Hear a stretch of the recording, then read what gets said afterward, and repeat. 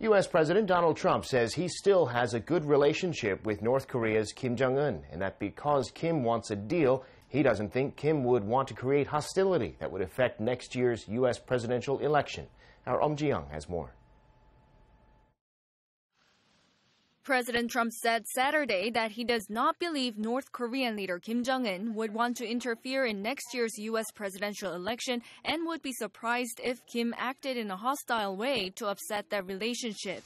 Trump was speaking to reporters at the White House before leaving for Florida.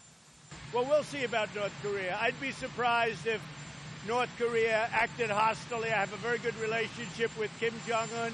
I think we both want to keep it that way.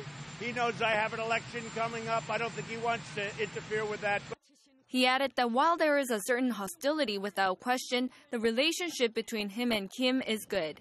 He went on, however, to question the state of ties between the two Koreas themselves. I don't know that his relationship with South Korea is very good, but we're going to find out. North Korea has unilaterally set a deadline for the denuclearization talks at the end of the year and continues to raise the pressure. The regime's ambassador to the United Nations, Kim Sung, said Saturday that denuclearization is now off the table and there's no need to drown out talks with the U.S. In a statement, the ambassador said that U.S. trying to have what it called sustained and substantial dialogue with the North is using a time-saving trick suited to a domestic political agenda for President Trump to win re-election next year. Eum Ji-young, Arirang News.